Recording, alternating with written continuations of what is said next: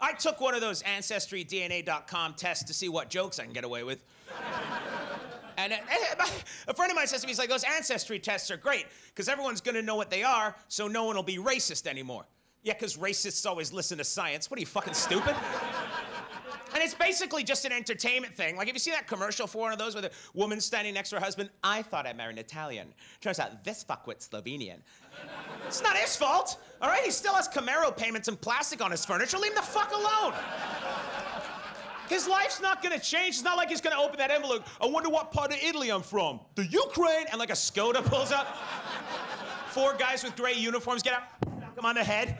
9 days later, he's selling boiled potatoes out of a mud shack in the Crimea. I was living a lie the whole time. No.